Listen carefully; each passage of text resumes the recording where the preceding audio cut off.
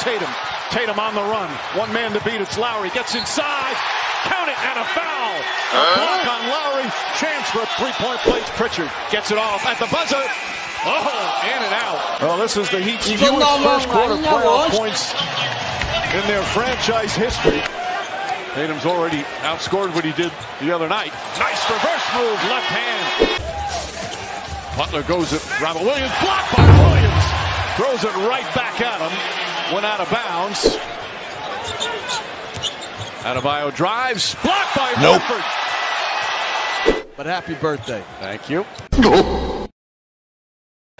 Oladipo leans in. Blocked from behind by Tatum. 23 minutes off the bench.